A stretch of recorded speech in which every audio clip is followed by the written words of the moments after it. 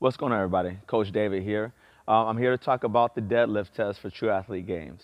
The deadlift test is going to be a full body test, testing full body strength, full body power. And this test, you're going to have 3 attempts.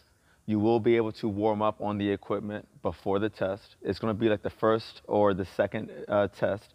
So it'll be early. It'll be one of the tests that's up front in the order of all the tests. Let's go over rules real quick. So as far as equipment goes, you can wear a belt. You can wear a belt for your back, but no gloves, no wrist straps, no suits, no lifting suits, okay? So that's it for equipment. Let's go over rules real quick of the lift itself. So there will be a judge that will give you a ready command. When the judge says that they're ready, that's when you can begin your lift. And when it is a successful lift, the judge will give you a command to let you know that you can go ahead and lower the bar back down. Let's talk about what is a successful lift. So a successful lift is going to be starting in a conventional stance, so no sumo stance for this.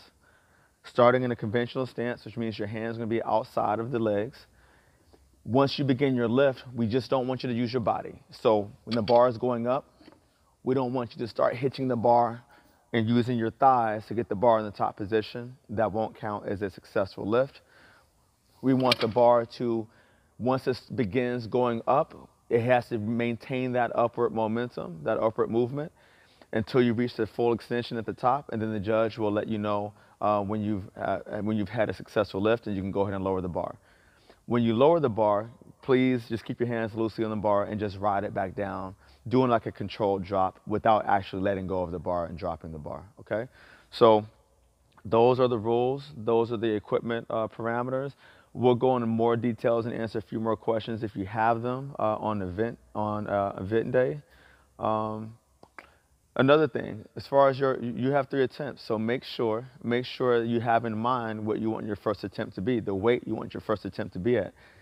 On event day is not the time to start asking the judges and thinking about and trying to figure out what you want your first weight to be, what you want your first attempt to be. Go ahead and have that in mind before you get here.